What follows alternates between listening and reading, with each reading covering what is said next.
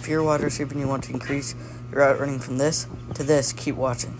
So the biggest mistake you guys are making while you're breaking down on that route right there, as you saw in the first example, we have somebody who does not get low enough. They do not drop their hips enough, and they do not get low enough on that cut, which makes you take more steps, and it makes you slower from turning out of that release and actually getting to the football.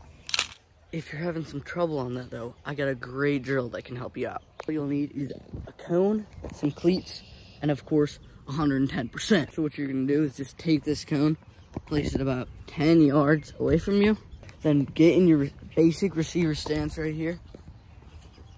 Then what you're going to do is burst out of this drill right here. And when you go down here, this is the most important thing that you guys do not do to get low enough. And this is a great drill that will help, is actually taking your hands and trying to reach them in front of your feet. So as you can see right now, not even close, I'm touching my knee, but that's because I have not sunk my hips.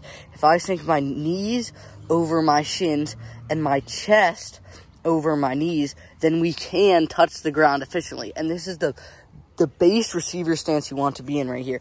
Your chest has to be over your knees and your knees have to be over your shins. So as you can see, the camera cannot see my toes right now because they're blocked by my knees. So when you run the thing in full speed, it should look something like this. Alright, I know it kind of looks weird when you're running the drill, but don't worry, because this is just for practice. Now, don't do this when you're practicing with your coaches, when you're practicing in a real practice. Anytime you got some free time at home, just go out and run this drill, because it will ensure that you get that proper position for when you break down, because so many receivers nowadays do not get that drop.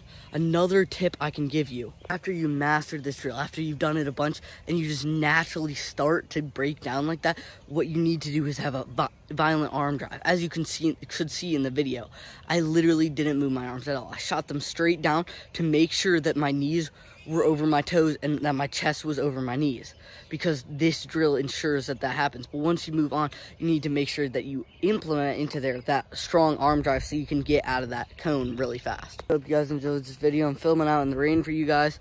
Really hope you found some information from this and really could just use this and implement it into your practice when you don't got anyone around.